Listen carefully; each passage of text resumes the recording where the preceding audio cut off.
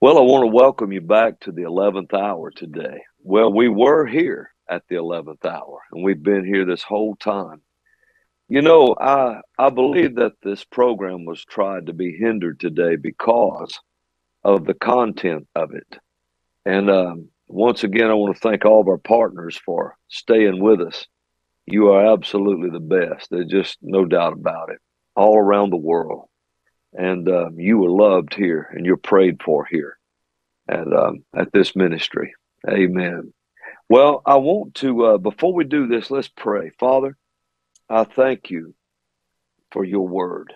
I thank you, Lord God, that your word is all powerful, almighty, that you have not held back anything from us, Lord, that you have given us full, Lord, disclosure of what we need to know. You have opened your word to us. And Lord, I ask you today to give us eyes to see and ears to hear, that we can learn your word together as a family in Jesus' name. Amen. Amen. In Matthew 24:24, this is what the scripture says. It says, "For there shall arise false Christs and false prophets, and shall show great signs and wonders, insomuch that if it was possible, they shall deceive the very elect." Now in Second Thessalonians chapter 2, verses 7 through 9, it says that it will be lying wonders.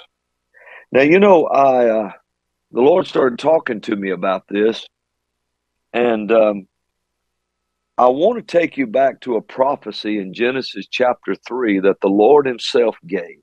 The Lord himself gave this prophecy. Now, this is so powerful.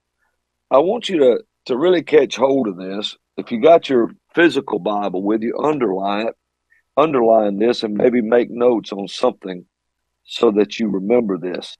In Genesis 3:15, the Lord himself said to the serpent, he said, "I will put enmity between thee and the woman, and between thy seed and her seed, and her seed, shall bruise thy head, and thou shalt bruise his heel." This was a prophecy. Think about it. It was a prophecy not only of the crucifixion to come, when the seed of the woman, Jesus, would step on the head of the serpent, but it's also a prophecy that reveals some very important insight to us. And the insight is this. Look at this now. It says, he said, "I shall put enmity or war between you and the woman, and between thy seed." So the Lord revealed to us that the serpent has a seed, that there is a seed here that the woman's seed will do battle with. This is actually in this prophecy of an eye-opening revelation that the serpent had a seed. Now, we have to start looking at where that seed was and where it is now. And this is what I believe the Lord wanted this program to be about. He started talking to me about it yesterday. And then I think that's why we fought everything we did today. Now, I want you to go over to Isaiah chapter 14, and I want us to look at that now.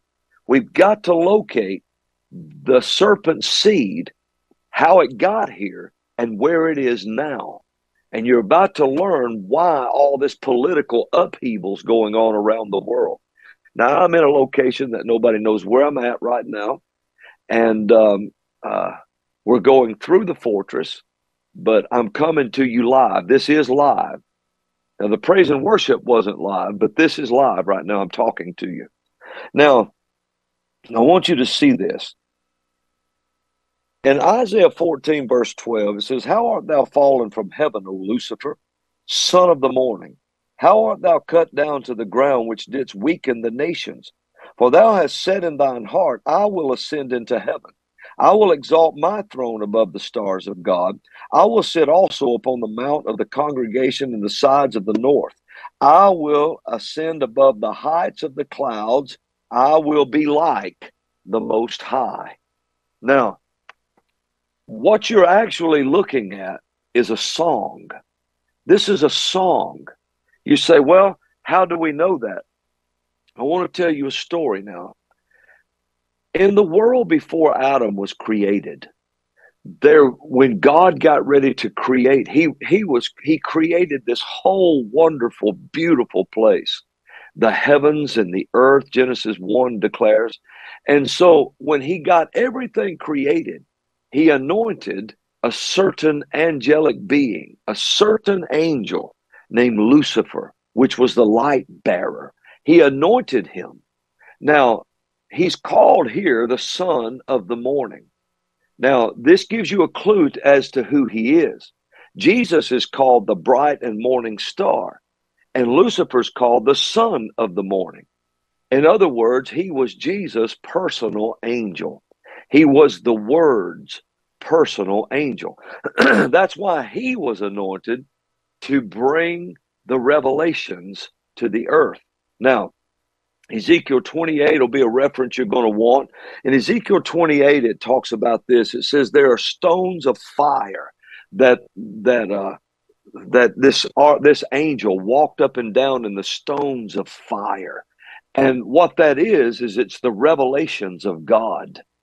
These stones of fire are revelation stones, revelation knowledge. And this angelic being who was anointed with the anointing to walk up and down in these stones of fire and find certain revelations.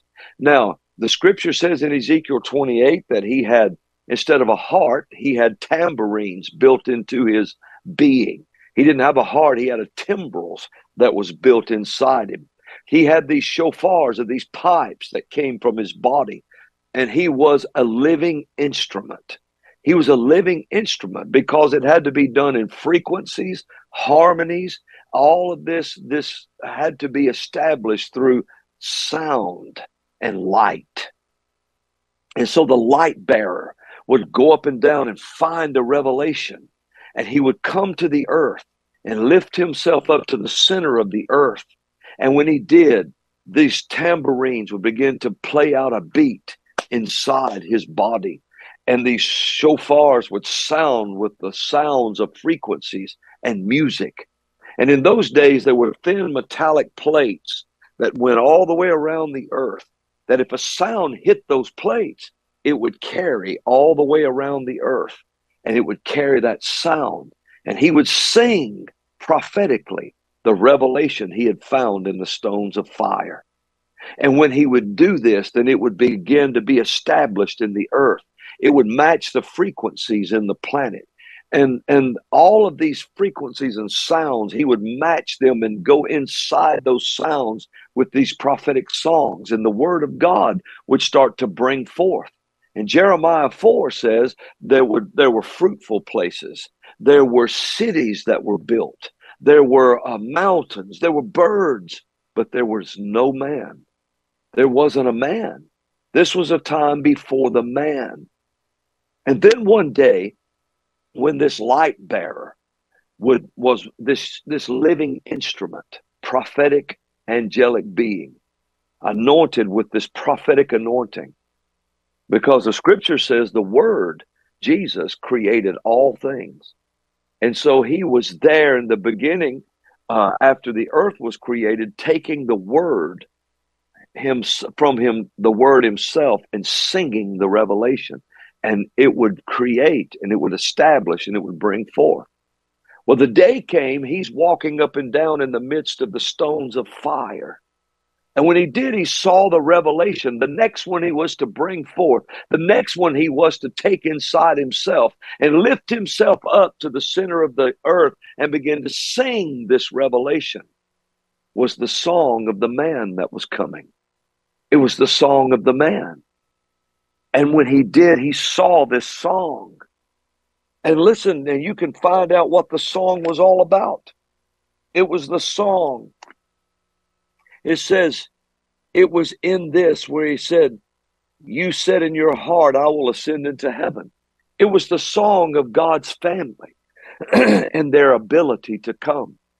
He was to sing up into the heavens so the whole creation could hear it. that they will be able to, man will ascend into heaven. He will be able to exalt his authority above the angels, the stars of God. He was going to be above angels and below God. And he saw this, and he would be able to sit in the mount of the congregation in the sides of the north beside God. He was God's family, God's son. God was creating a family.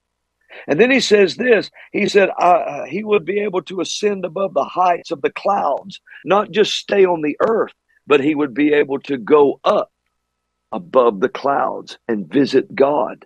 And God could come to the earth and visit him. And when he saw what kind he would be, watch now, look at this in verse 14 of Isaiah 14. I will be like the Most High. The song was to continue and all of this. And then he would sing, I will be like, or they will be like the Most High. As saying what? They will be in his image, in his likeness. In his image, in his likeness. And some of these Hebrew words here, where it talks about throne and all of this in here, some of the Hebrew meanings is this. Get this. Flesh, flesh pots, flesh covered crimson. It was talking about the man. It was the song of the man. And when that angel saw the song of the man, the fruitful places was prepared. The cities were prepared. The birds were here. Everything was beautiful, ready for the man to come. And when it came time to sing the song of the man, and he saw his position, he couldn't stand it. And Ezekiel 28 talks to us about how it filled him with violence. It filled him with violence. And then we find the 8th Psalm, how he went to the court of Jehovah, the court of heaven, and he protested against the man. I hope you're listening to me today. I want to get this across. This is so powerful because you're about to find out where we are. In the 8th Psalm, and we know this is an angel talking because Hebrews 2 quotes the 8th Psalm, but says it was an angel speaking, an angel testifying, or the Greek says earnestly protesting. He's in the court of Jehovah. When he found this song, he said, "O Jehovah," that's the word Lord there, "our master, how excellent is your name or your authority in all the earth, who has set your glory above the heavens. Out of the mouth of babes and sucklings hast thou ordained strength because of thine enemies, that thou mightest still the enemy and the avenger." He's talking about a man. He said, out of the mouth of babes. He said, I see that this creature is you're going to visit him. You've ordained strength in his mouth that by the time his offspring can suck the breast, they can make a sound that will stop your enemies in their tracks and stop a bad harvest from coming, the avenger. He said, what is this? He said, when I consider your heavens, the work of your fingers, the moon and the stars which you've ordained. And then you see why he's protesting. What is man that thou art mindful of him, or the son of man that you would visit him? You made him a little lower than the angels. And that word angel there is the word God. Said you've made him a little lower than God, and hast crowned him with glory and honor, and you made him to have dominion over the works of your hands. You've put all things under his feet, all sheep, oxen, yea, and the beast of the field, and the fowl of the air, and the fish of the sea, and whatsoever passeth through the paths of the sea. And then he closed the court case with this: O Jehovah, our master, how excellent is your authority in all the earth. He protested when he found that song. And then when it came time to sing the song, and he knew he had to sing this song. Folks, you've got to listen to me. Now I'm giving you some kind of spiritual insight that I mean, this is strong. When it came time for him to sing the song, he lifted himself up to the center of the earth. He was ready. The music started playing. The timbrels began to beat. Everything began to happen. The creation was ready. Couldn't you see them? The creation was ready to listen to the sweet voice as God was about to give his next revelation through the song that would resonate through the earth. All the molecules, all the atoms, all the electrons, everything. And you know, it's amazing when you begin to think about it, how the electrons and things like that don't really show up and respond until a man looks at them. And then they show up all at once. They were ready. Everything set their ears to hear, their eyes to see. Ready. Can you see them? Can you see the creation? It's ready. Even on the levels of atoms and so forth, everything's ready. And they're sitting there. And Lucifer, the son of the morning, opened his mouth. And what would have normally been a beautiful voice to sing this song, for man will ascend into heaven. He will exalt his throne above the stars, the angels of God. He will have this. He will be this. What came out of his mouth was vanity. The song was anointed. The revelation was real. The tune was ready. The earth was ready. And then all at once, Lucifer turned the song to himself.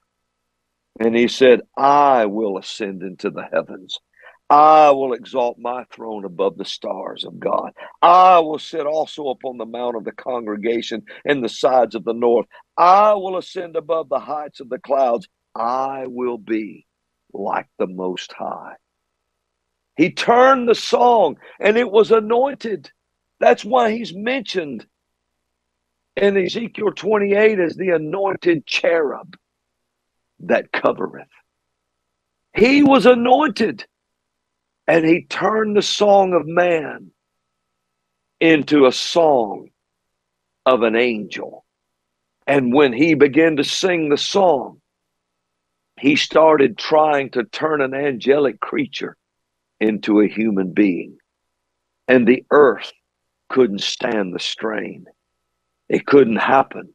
And when that hybrid seed was sown into the earth, because some of these words are flesh, flesh pots, flesh covered crimson, he was saying he would be flesh covered crimson, or he would create flesh covered crimson. He was sowing a seed, a hybrid seed.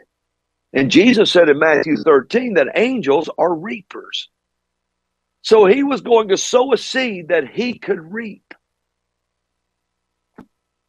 Can you see it?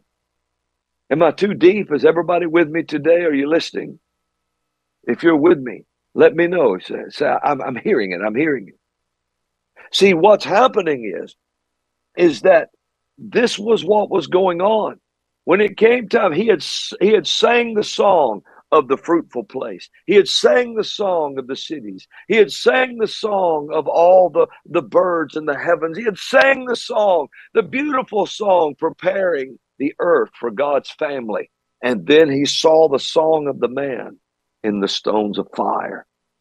And he didn't sing it about the man. He didn't sing it about God's family.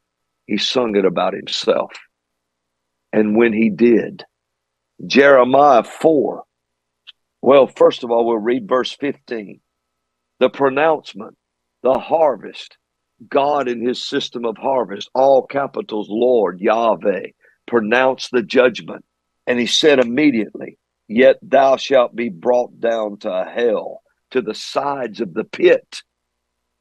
And then verse 16, watch this now. Speaking of the seed of the serpent that would come. Watch what he said. They that see thee shall narrowly look upon thee and consider thee, saying, is this the man that made the earth to tremble, that did shake kingdoms?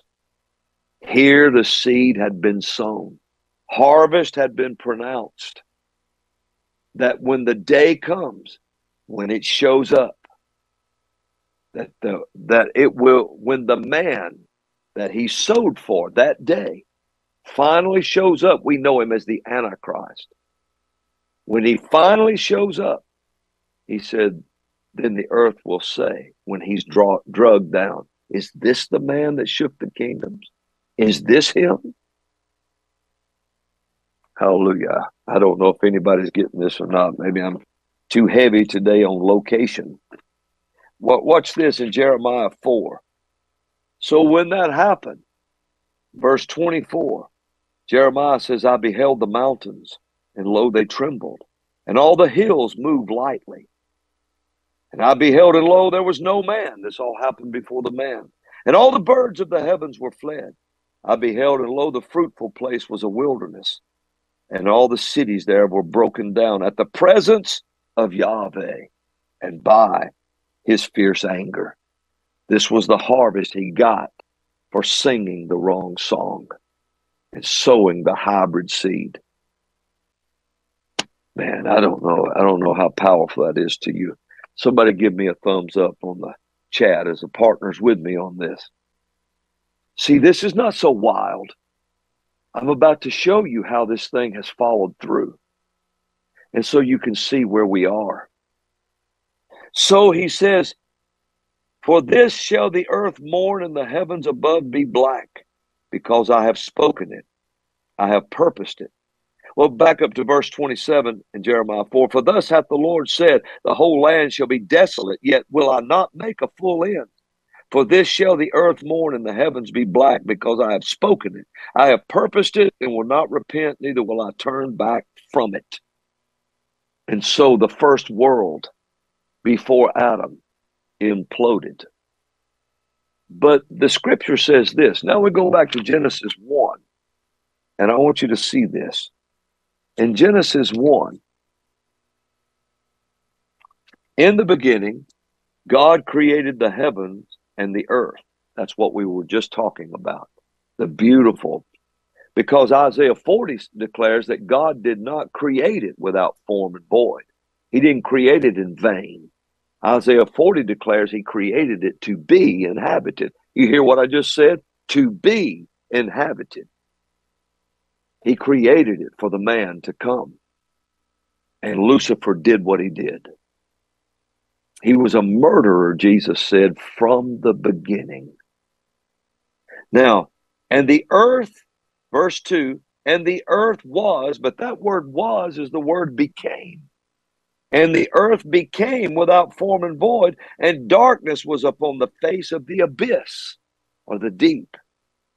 And the Spirit of God moved upon the face of the waters. But that word waters there means death-filled, ignorant, death-filled, semen-filled waters. Or in other words, seed-filled waters. And so then when God started saying, in verse 3, God said, let there be light, and there was light. He's recreating everything. It's just like this. Then he told Adam, watch what he told Adam in Genesis 1, 26.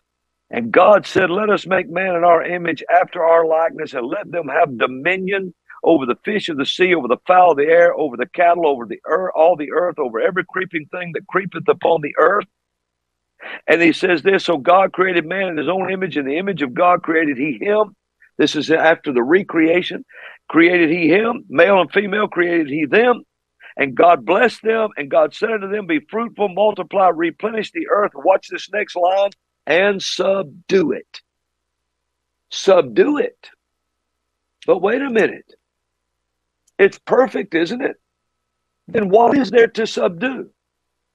To have dominion and subdue, put it down.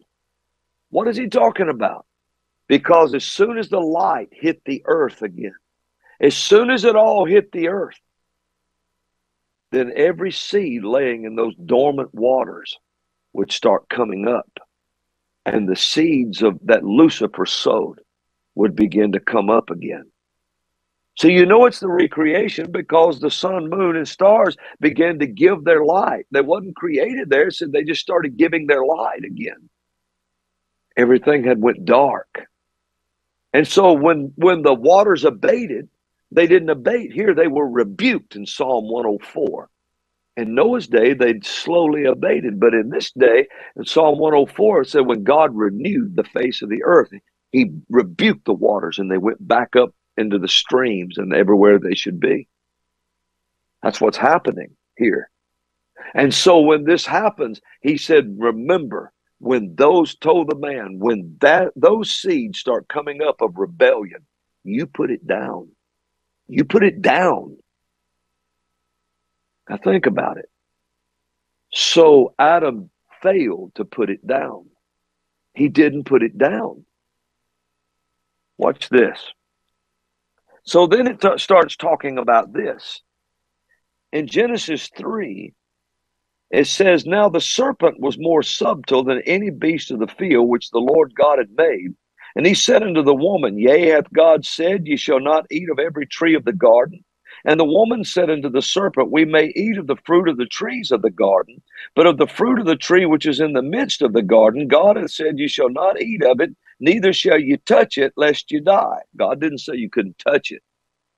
He just said, don't eat of it. And the serpent said unto the woman, ye shall not surely die. It's an outright lie. For God doth know that in the day ye eat thereof, your eyes shall be open, and ye shall be as gods, knowing good and evil. In other words, you'll be woke. You'll be woke. Wait a minute. I thought that was just a phrase for today. No, no, no. It began right here. Woke.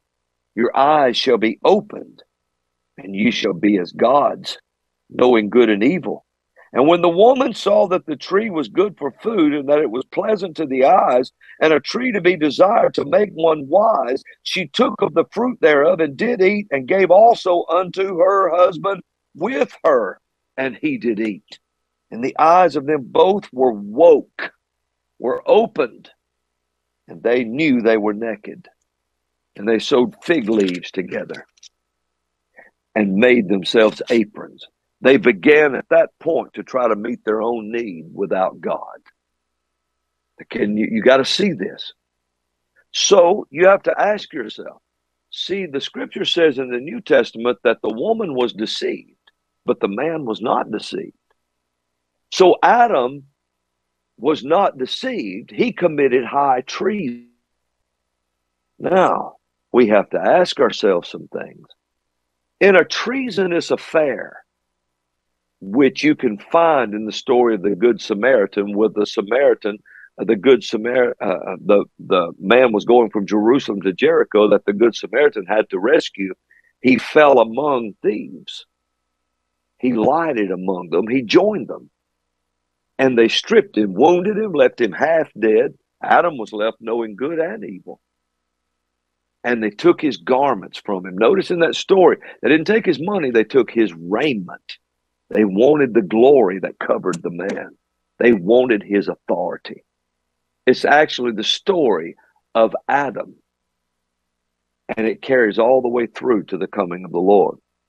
Now, we won't get into that, but I want you to see this. So here he is. He cannot be deceived. So he committed treason. Now we see the serpent involved. We see Satan couldn't get in that garden, but that serpent could. The serpent could.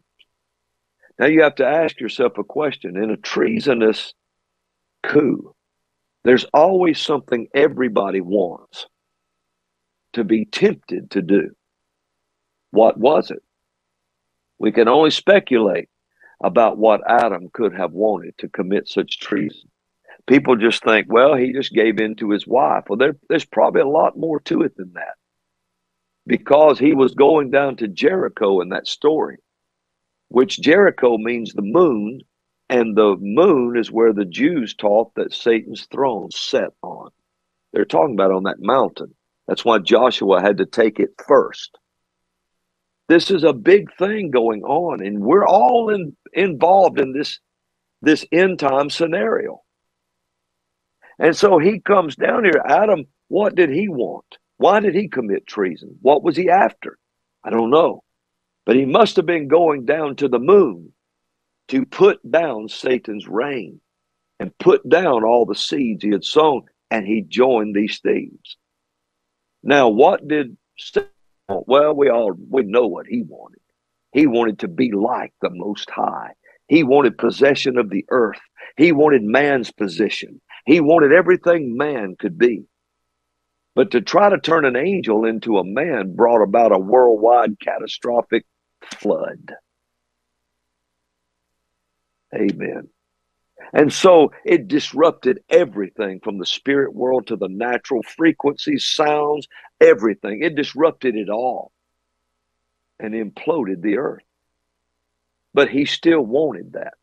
And that seed was still floating. So it was settled. It has to come up at some point. So what did Satan offer that serpent? See, people think, well, the serpent was just used. He was just used. And so, he was just a pawn possessed by the devil. No, he wasn't. No. The Bible was plain to say in the very first verse of chapter 3 in Genesis, he was more cunning. He was more cunning. The serpent himself had cunning about him. So he had a plan and he could decide something. So what could he be offered to go into the garden? Because Satan couldn't get in the garden. But what could he be offered to go into the garden and cause the fall of man? See, the serpent was the first Adam's Judas, the way Judas was the last Adam's Judas. He was his betrayer. So what could he have been offered? And if you want to know something that's really, really something about this to show you it's on track, the first serpent was a beast of the field outside the garden. Judas wasn't a Jew. He wasn't an authentic Jew. He came from the Moabite side of the Jordan. He came from the other side. So he was a beast of the field outside the garden. He was a stranger. That's why they buried him in a field for strangers, the field called a Seldama, the field for strangers. So him and the serpent are the parallels. So what could the serpent have been offered to cause the overthrow of man? He was offered. The Lord himself revealed it in the prophecy. The seed, your seed, he told the serpent. If the serpent had just been deceived and used, the Lord would have never told him, you get a harvest for that. He decided. So what could he have been offered? Very simply, I will put enmity between thee, the Lord talking to the serpent, and the woman, between your seed and her seed. He was offered the position of bringing in the Antichrist, letting it be part of his seed. He was offered that position. He was given that opportunity and he took it. And that's what happened. That's what happened. And you find after that it says when fallen angels, sons of God, saw the daughters of men, they began to experiment. And if you read it in Hebrew meanings, you could see it. They began scientific experimentation to mutate and do some kind of hybrid beings. And the seed was in the earth for it to happen. And the Lord said, your seed will get put down by her seed. And we see all these giants being formed. We see all the seed of the serpent.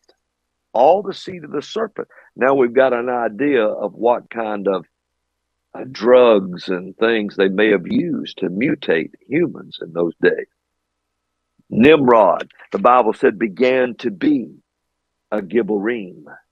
He began to be a giant. He began to do these things. Now we know probably where a lot of these creatures came from, trying to get to a super race. Hitler tried that, trying to create a hybrid race of people. And it's never changed. And now we're finding out that certain of this illness, I'll say, that's been perpetrated through the earth has the same components as serpent venom. Isn't it amazing? And it was amazing when I saw Biden lean over and hiss and talk in whispers. When I took a picture of him up close, his eye was golden, looking brown and slotted like a snake. Some of you saw it.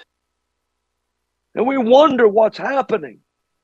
See, it's hard for civilized men to believe that all of this is surely this is not happening. Surely this is just fairy tales. Surely this is not really going on right now. Surely this is too far out to be happening. Really? Really? What about Baal worship? What about Baal worship from the very beginning? Baal worship happened after Cain killed Abel. That's when it really began to be lodged in the earth. And it's always been a fight between God and Baal through the Old Testament. It's always that. When the children of Israel crossed the Red Sea, the last fight they fought was over. God called out Baal Zephon, the god of the north wind, to come out. He came across, Habakkuk says, right down from Teman, that region, and came across to the children of Israel and went right by Baal Zephon, the high place where Baal received children's blood and they offered children. It's always been a fight. Why do you think in 1973 and so forth, when they begin to legalize the murder and the slaughter of the unborn?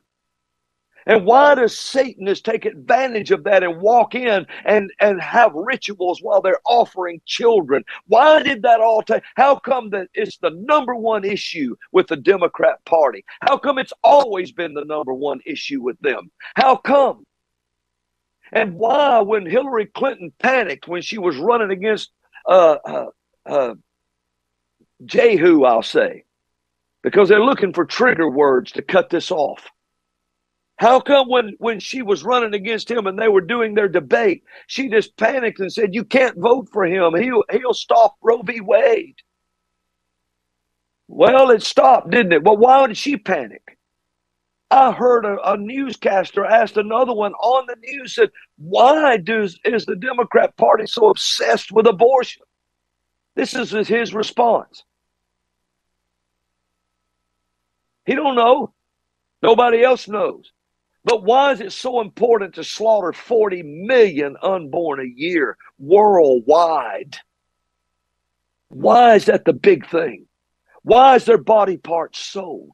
Why is experiments done with different parts of them? Why?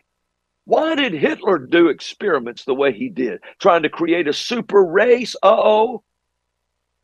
And now why is the components of a perpetrated, fabricated something that went through the earth, why is it the same components now they're discovering as snake venom?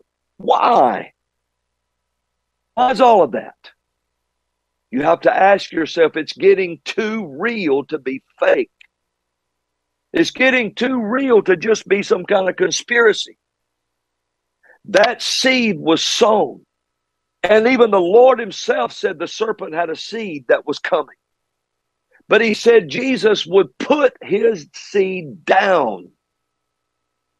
But he hasn't gotten here yet. And the regimes have tried to bring him forth.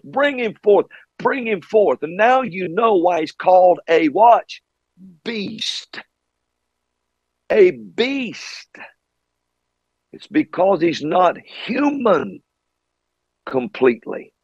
He's called a beast. Why did, when Hillary Clinton ran for president, they brought out the Arch of Baal? Why blow up the temple of Baal in Palmyra, Syria, but save the arch until they could 3D print it, then destroy it?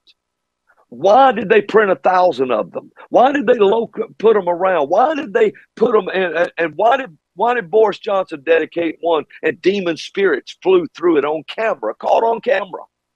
Why? Why did the president of Italy or prime minister, whichever it was, dedicate one? Why did they show up everywhere? And all the Arch of Baal is about was it was called the Triumphal Arch, where they carried babies through it up to offer them in sacrifice. Why did that become the rallying cry? And you know what they called it? The Arch of Freedom. The Arch of Freedom. The Arch of Freedom. And what do you hear them scream about a woman's body? It's free. They should be free to do whatever they want to with their body. They are all referring to this. And you think I'm too far out? Nay. But this is a mystery that people don't want to see. They don't want to look at. They don't want to look at. But our 11th hour team looks at it. Our 11th hour family around the world knows it's true. And you know in your spirit what I'm saying right now is true. And you see it start to advance. It advances. It advances. And now they're closer to bringing it to pass than ever before. CERN is involved in that big LHC in Switzerland, trying to open portals to let something come through. It almost came through this time, but they wasn't counting on thousands upon thousands upon thousands of 11th hour warriors saying access denied. And it was after that storms hit everywhere. Did you notice that? Around the world they were hitting, and the most hideous clouds with faces in those clouds were looking down at the earth. They came right up to the brink of crossing, but they couldn't get through. Access denied. Now, this is a spiritual war I'm talking about. Now, you know, I mean, we could get up and preach a lot of things, but on the 11th hour, we talk about more than just the obvious. We must talk about what's being planned. Now, I want to show you something.